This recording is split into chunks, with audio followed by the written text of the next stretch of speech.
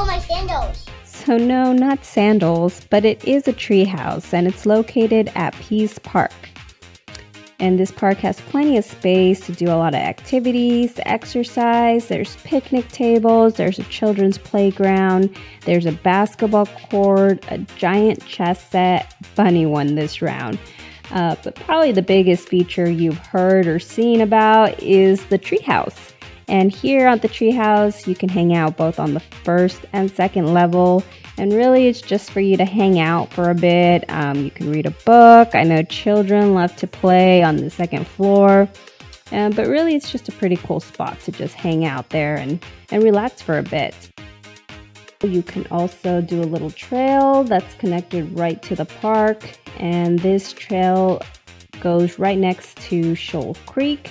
So you definitely have views of the creek there. And you might also run into some squirrels like we did here.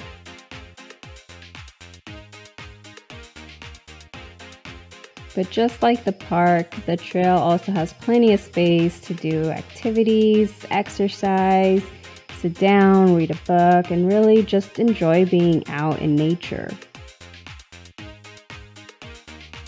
They're both dog friendly, and there's no fees for parking or anything, so just come out and check it out and let me know what you think.